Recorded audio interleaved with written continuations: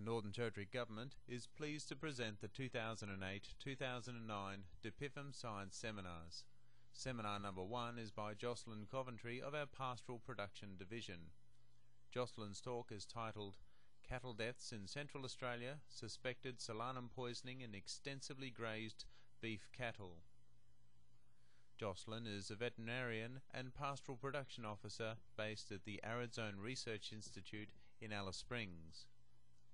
Jocelyn will discuss the principles of epidemiology, pathology, plant toxicology and cattle management techniques used to investigate beef cattle disease and production.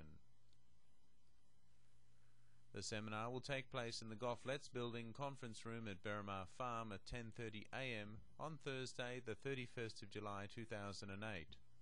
For more information, please contact Jason on 088 999 2313 or email info.dpifm@nt.gov.au.